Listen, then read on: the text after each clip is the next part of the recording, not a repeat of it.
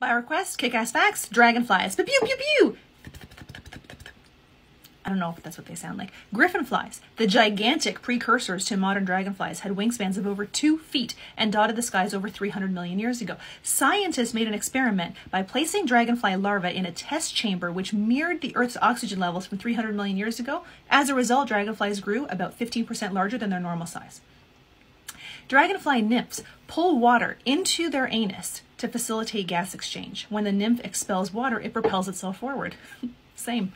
Their copulatory organs are on the underside of the abdomen, up around the second and third segments. They have several segments. Dragonfly sperm, however, is stored in an opening on the 9th abdominal segment. Before mating, the dragonfly has to fold his abdomen over in order to transfer sperm to his penis. How much money we'd all save on birth control if that were...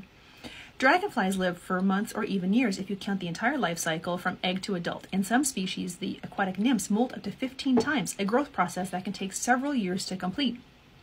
An adult dragonfly's main objective is to mate before dying, but most adults will live for several months at least while eating, patrolling, and mating. There's a myth, lots of myths. There's a myth that dragonflies can sew your mouth or ears or eyes shut. People perpetuating this myth refer to dragonflies as the devil's darning needles, and they usually use it to keep kids well behaved. Swedish folk legend accused dragonflies of poking out people's eyes and referred to them as blind stingers.